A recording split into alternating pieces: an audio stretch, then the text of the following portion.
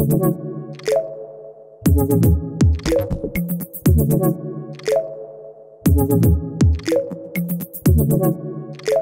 I'm Vince Molinaro, and welcome to the Lead the Future podcast. I'm really excited to have my guest, Wayne Monteith, for this episode.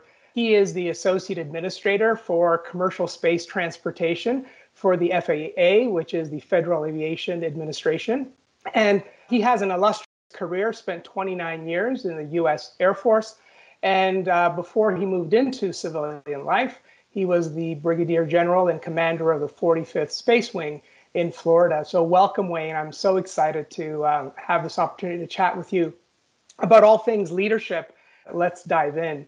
Given your vast experience, it'd be helpful to kind of understand a little bit about your career and what for you were one or two critical leadership experiences you've had. Well, first off, Vince, thanks so much for inviting me on. I've really been looking forward to this, and I've really enjoyed our discussions on leadership. And maybe most importantly, this is an opportunity for me to actually talk about a subject other than regulations. And as exciting as regulations can be, you can imagine that after a while, it does tend to tarnish a little bit. I would say, right up front, that I spent probably the first 15 years of my career sort of honing my skills. Started out as a missile weapons officer in the United States Air Force. Did test and evaluation, had some tremendous opportunities, but really never led big teams. And so what I relied upon was some of the experiences I had before I came into the Air Force. I was a retail manager, so responsible for success of a small business. All the way back in high school, I was a team captain for running teams. And so I tried to build on that. Probably the most important aspect of that first 15 years was the tremendous mentors I had who helped me become the leader that I am today. It's critical that folks, particularly in leadership positions, take the time to mentor, motivate, inspire the next generation. And I had bosses that did that for me. But probably the first real big leadership challenge I ever had was about the 14-year point in my career. I was selected to run a training squadron out in California. And the squadron trained all missileers, missile launch officers, and all future space officers for the Air Force. And so a cadre of about 100 people and about 200 lieutenants, brand new officers. Think of it as college kids with money all of a sudden. And so you've got 200 people every single day thinking of new and creative ways to get you fired. And so you've got to try to stay ahead of that. Now, considering the number of people I was responsible for was greater than the sum total of everybody I'd been responsible for leading up until that point. 3 days into my command tour as a training squadron commander, I had a young officer, lieutenant, get stopped and arrested for DUI. And so my experience was 3 days into this, and I'm like, okay, it's 200 lieutenants. These things happen. It's unfortunate, but they happen. This was on a Saturday afternoon when this happened. Sunday morning, my boss, who I really didn't know, calls me into his office and says, "You have a problem, Wayne." And I'm like, "Oh, okay." He doesn't understand. It's just lieutenants. And he said, "No, you have an alcohol problem in your squadron." And I'm like, "Well, it's a DUI and it's bad." And he says, "No, you have an officer DUI on average every 6 weeks," which was incredible. I'd never heard about this or seen anything like this in my entire career. He said, "Yes, that is absolutely bad." I started digging into it, and this squadron had done great on inspections and all of those types of things, but there was really some systemic issues. But at the heart of it, it was how we looked at those lieutenants. And the way we looked at them were they were students who happened to be lieutenants, as opposed to lieutenants who happened to be students. So we treated them as students, and we didn't mentor them. We didn't spend time with them. And once we made that shift and we started doing some other things, we actually went 18 months without a DUI. Wow. And so if you look at that, we probably saved about 18 careers just by stopping that. But you had to look below the surface to figure out what was really going on. And we turned a squadron that was number 4 of 4 into number 1 of 96 in 1 year. Wow. but it took a lot of personal hands-on leadership, and it took buy-in from all of those subordinate leaders. And we completely changed the organization. And so that was kind of my first exposure. My next big exposure was in Colorado Springs, where I ran the space unit that was responsible for giving or providing GPS to the world. And you think about it, it's like, well, what could possibly go wrong? We had some of the same issues there, but the thing that stands out most to me about that leadership opportunity is that you have to lead by example. And a couple of days into that new assignment, my 4-star general comes on base, who I've known for 15, 18 years. And we were building new houses. For the first time, this base was going to get houses, 242 homes. He said, Wayne, I don't think there should be houses out here. I never agreed there should be houses out here. If I could tear them all down today, I would tear them all down today, and you'll never fill them. So I said, okay, leadership challenge accepted. And so I sat down with the contractor and I said, okay, how can we entice people to get out here? Well, the first thing that struck me is that the home that I was supposed to live in was the last of the 242 homes to be built. And so the expectation was I would be living in Colorado Springs, and the base was 10 miles outside of town, telling people, you go live there, not me. And so we sat down and we worked with this team, and we moved my home to the front of the list. And I moved out there and said, come live out here. Just looking at it differently and leading by example. And we ended up with a waiting list by the time I left. Wow. And I let that 4-star know. Yeah. And then finally, at the 45th Space Wing, reorganizing. And so organizing for success and streamlining so that we could take an organization that was used to launching one rocket about every 5 to 6 weeks to being able to launch multiple times in a single week with no additional people. So each one had a different kind of framework of which to exercise leadership. As I'm hearing those stories, a couple of themes there, kind of digging deeper to understand what's the systemic issue going on and really addressing that as opposed to addressing something superficial, number one. Number two is the sense of setting standard, either personally, through the example you set, but also setting the standards of how you treated those lieutenants initially as the lieutenants first, and the expectation that carried with them, so people knew how they needed to behave and what the expectation was. Those are great examples, for all of us. And what so far in this year have been the leadership lessons you've been getting out of that as you've been continuing to lead in the role you have now?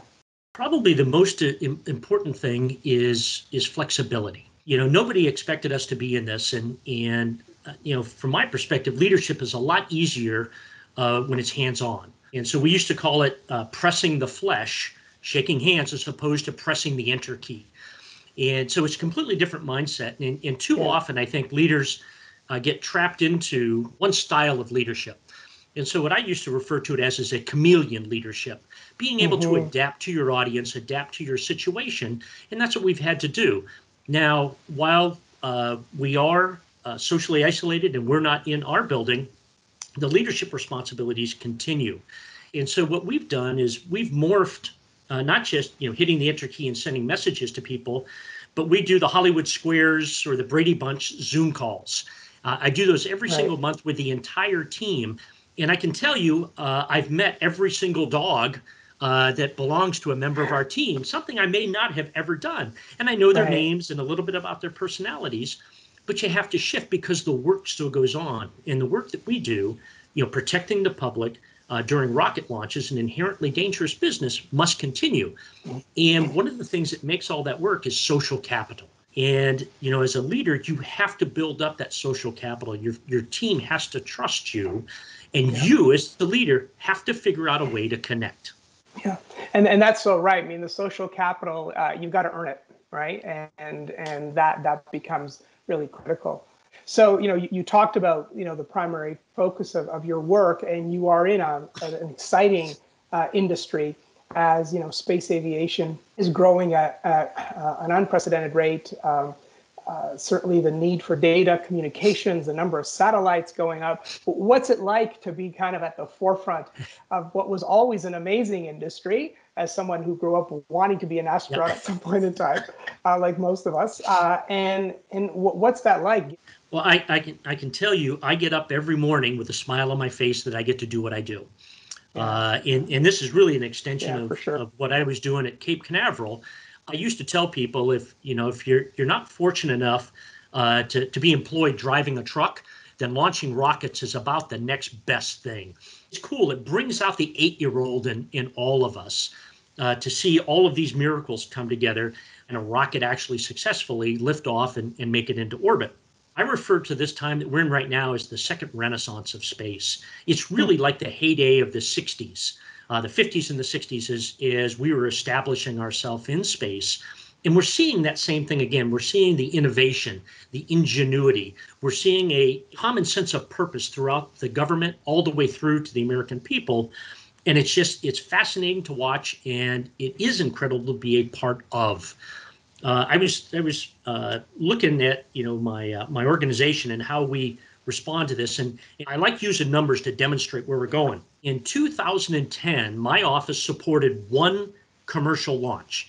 And it was a commercial launch they called Sea Launch, which was a consortium of U.S. and Russian Ukrainian companies, and it launched in the South Pacific. One launch, and it didn't even occur from the United States commercial launch. 3 times this year, we've launched or supported 2 launches on a single day. So 3 times this year on a single day, we've doubled that.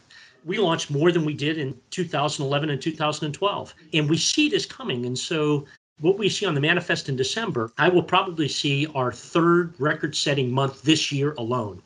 And so I see this geometric curve. And so whereas a decade ago, you had 1 launch or 3 launch, 4 launches, but certainly for about a 5-year period, single launches, we will probably hit 40 this year. And that's just the launch side. Now we have landings. We have boosters coming back. We have for both SpaceX and Blue Origin. We now have commercial human space flight, Wow. the NASA mission. We've got companies like Virgin Galactic should be flying space tourists next year. Oh my gosh. Could you imagine that, as a kid wanting to be an astronaut, that this was all going to come? I just took the easy way out. Just got to get myself a ticket on one of those flights. I've talked to Sir Richard Branson and said, I am willing to go up if you need a test subject. That's so cool. What's happening in that industry is quite remarkable and dramatic, and it is a way, like, it's really bringing the future to us in a way that we may not even have managed, like you say, 5, even 10 years ago. And while you're in the industry, I'm curious, what do other leaders in other industries, what do they need to understand about what's happening in the space industry and how it might impact other businesses that are even unrelated to that? What's your sense on that? What many people fail to understand is how important and how integral space is to our lives right now. There are very few things from a technology perspective that we can do without space. We just can't, it's the old adage, well, I don't need satellites. All I need is my Garmin that can get me to grandmother's house. Well, that's interesting. But unless you've got a chip scale atomic clock in your Garmin, you can't do that. You have to have these satellites. We can't communicate without the satellites. Watching television, it's all of that. And so it's this huge economic driver, and not just here, but as we push off-world as well. And we have to understand that it's important for us to continue down that path. It's not just about developing the next Bic pen from NASA. It truly is pushing the human species further out into the universe in embracing that, because it also drives innovation. It drives entrepreneurship. It helps excite people about STEM, science, technology, engineering, and math. Which again is all part of our future. So that all ties together. And as leaders in other sectors, I think we really need to embrace where space is going and not look at it as a competitive, something that my industry has to compete against, but this is something we can all do together. Somebody doesn't have to fail for space to succeed.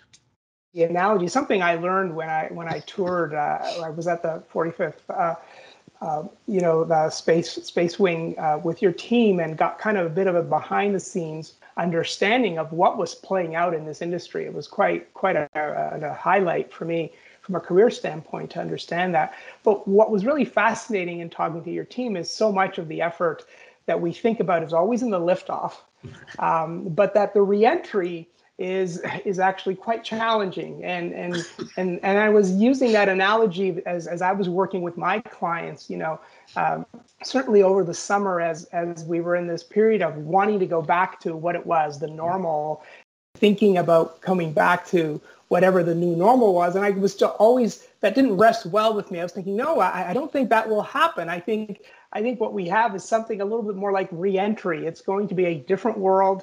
There's different challenges. And you had a really interesting perspective, and your sense was that analogy worked, but you're more of the expert on it.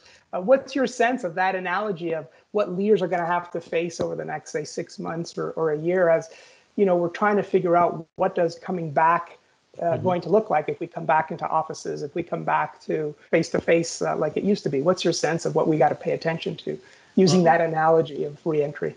Well, I think your whole scenario was right to begin with. Lifting off from Earth, going to the space station, then re-entering back into society. And I would say, personally, at the beginning of this global health crisis, because we didn't really understand how bad it really was, we in the FAA decided to do a single exercise day where we were going to test our technology, our IT systems, to see if it could handle everybody working remotely. And we didn't go back to the office.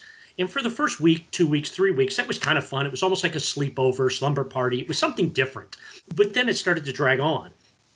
And we didn't go back. And the reason I think that's important is because it impacts the new normal. So like coming back from the space station, not only is the world you come back to different, but you're different. I think we're going to be different as we reintegrate back into some type of a more traditional setting. And I think it's important for us to realize that not only has the environment changed, something as simple as having to wear masks almost all the time, to the perceptions of our people into ours. And one of the things that strikes me is, even with all the data that's out there right now on how this health emergency has morphed and come about, we still have, I think the latest numbers I saw, about 40% of folks will not take a vaccination. Right. And so as a leader, you're going to have to deal with that as well, because those are real fears that people have, and you can't just, it's like we talked earlier. If you look at the surface, say, well, yes, you should get a vaccine. Well, no, there's something deeper. There's something more underlying to that. I mean, maybe there's a different experience, but as a leader, you're going to have to deal with that. And I think it's a fallacy to think that we can go to either back to the original normal, or what is a new normal? What is a normal anymore? Yeah, and I think that complexity, I think, is going to be greater. And I love that line about, when you come back down, from the space station, not only has, the world changed, but you've changed. And I think just having leaders think about, how has this year changed you?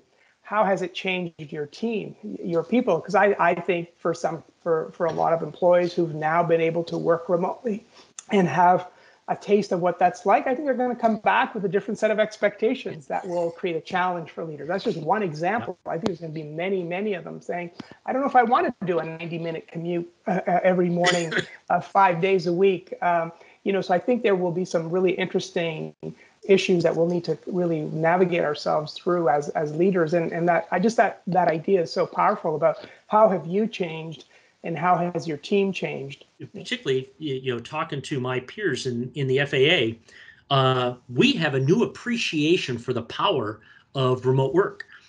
Because there are circumstances where it works. I was never a fan of it before now. And while I wouldn't want to continue in this, I believe a hybrid of sorts, we can actually find those efficiencies, we can maximize our effectiveness and still build our teams up.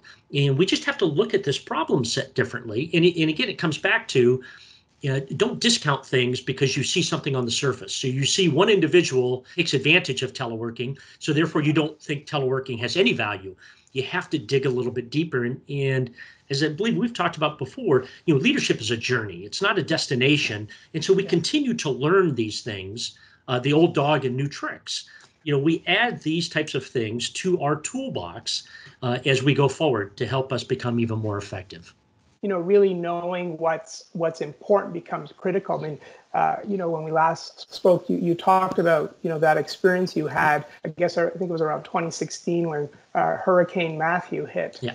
I think you got to tell that story because it's so priceless, because I think it helps us understand what's really important when something matters. So why don't you share that? Because that's one of my favorite stories of 2020. What was interesting is as Matthew was bearing down onto the Space Coast, even as early as 4 or 5 days before it actually hit, we were talking about having a hurricane party because it was just another one that was going to be a near miss. Fate directed it towards us. And for the first time in the 45th Space Wing's history, we did a 100% evacuation. Never been done before. We hadn't practiced it before, but we did it. And I still have the key that I used to lock the gates as I was the last person off the gate. We had shut down our power grids, our water grids, everything as we prepared. And then we hunkered down at Cape Canaveral in a facility that would withstand a Category 5 hurricane, which we thought Matthew was going to be when it hit. Long and the short of it is, Matthew jogged about 15 miles to the east, went through an eye wall replacement when it came by us. So it was really a weak Category 4 that caused about $80 million in damage. And remember, we had evacuated everybody and sent them to safety, and the base had significant damage. My golf course alone, 86 trees were down. And so there was damage all across the installation. I went around the base and filmed. I filmed neighborhoods, I filmed the marina, and let people know that, hey, we've got damage here. Your homes are safe. However, it's going to be a little while before we get back.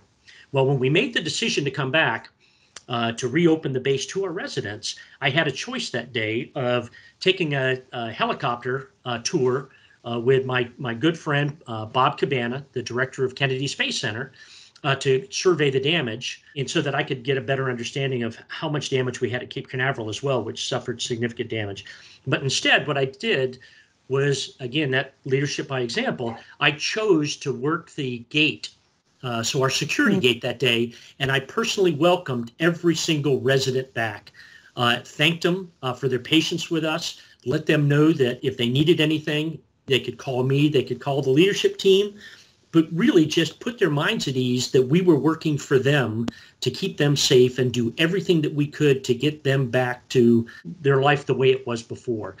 And it was probably the single most important thing I did during that entire 3-year experience, because a year later we had to do the same thing for Irma. And the residents were far better prepared, and they knew that we would do everything in our power to keep them safe and keep their property safe. And during those 2 evacuations, we did not suffer a single injury or casualty to any of our folks. That's remarkable. The story kind of loops back around to your earlier point around social capital, right? Because in your role, you probably could have convinced yourself, I need to be on that chopper surveying. Everyone would understand that. They would not expect you being at the gate. And that's such a powerful decision. And I think if we connect the dots back to even reentry, I think for all of us as leaders to really think about what are the things you think are important that in fact you can delegate, so you can actually focus on the social capital, focus on being there and setting the tone that you did with your people. It was something I'd learned, from one of my mentors on taking the time to thank people and people who are not at your level. And I used to tell kind of jokingly, that I thought my 4-star boss spent more time thanking the custodial staff than he did his generals. And I probably wasn't too far off, because he knew, in the way he told the story, he knew that, if one of the generals didn't show up to work, the machine would go on. If a custodian didn't show up for a month, guess what? Everything came to a screeching halt. So really, who was the more important person? Right. And so when I was at Colorado Springs, out there we have terrible weather. Well, not terrible weather. We have, rain and snow and ice storms. And so on the worst days, I would do the same thing. I would work the gate and make sure people made it in safely. One individual coming in, and she pulled up, and her windshield wiper was frozen to her windshield. So I pulled out a credit card and I scraped it off, so she could see it. She was safe. And she didn't realize who I was until I was about 2 minutes into this. And she was like, oh my gosh, you're the commander. And I said, yes, ma'am, and please be safe. And so, but it's those little opportunities, and I say that because I think it's important for leaders to be seen and be out in front of your organization and showing people that you care about them. So one of the things as we think about leading the future is there's a lot of young people now who this year is I'm sure one that creates anxiety, probably a little concern about their personal future as they're starting out. And what would be your words of wisdom to kind of this young generation of leaders that are at this moment in time in our history, all starting their careers at a really tough moment? I would say a couple of things. Number one, be flexible. Number two, be patient. Opportunity presents itself in a myriad of ways. And you may have in your mind what the next 20 to 25 years looks like before you become the CEO. Things are going to change in that period. I can tell you personally, I had probably 3 jobs during my Air Force career that folks would have said were most likely, if not career enders, career detours. But I made the best of them. It was the job I had at the time, and it was the most important job I was going to have during my career, in my mind. And that's the way I approached it. And they all turned out to be building blocks to where I eventually ended up. So I didn't get discouraged. And so the other thing is to be patient. One of the things that I see future leaders getting wrapped around in is I need that duty title now. I need that important sounding duty title. In the way I look at it during my military career was, I believed, and I was proof of this, that the length of your duty title is inversely proportional to your importance. And so I actually had a duty title when I was in the Pentagon as a colonel that was, because it was actually 2 jobs in one, was 17 words long. 17 words long. And I had almost no power, no responsibility, any of that. Whereas the single most rewarding duty title I ever had was commander, 1 word. And so be careful on what you really are chasing. Are you chasing experience? Are you chasing building blocks? Or are you chasing a duty title? This global health emergency is going to set us back a little bit. But it just sets us back, and it may set us on a different path. And so, you never know what's going to open next month or the month after. But you have to have an open mind. Those are great words to end by.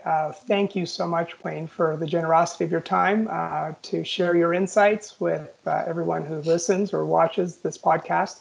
Always great to spend time talking to you. I learned so much from you, and I wish you continued success in your great work. And maybe at one point I'll be on one of those Virgin flights up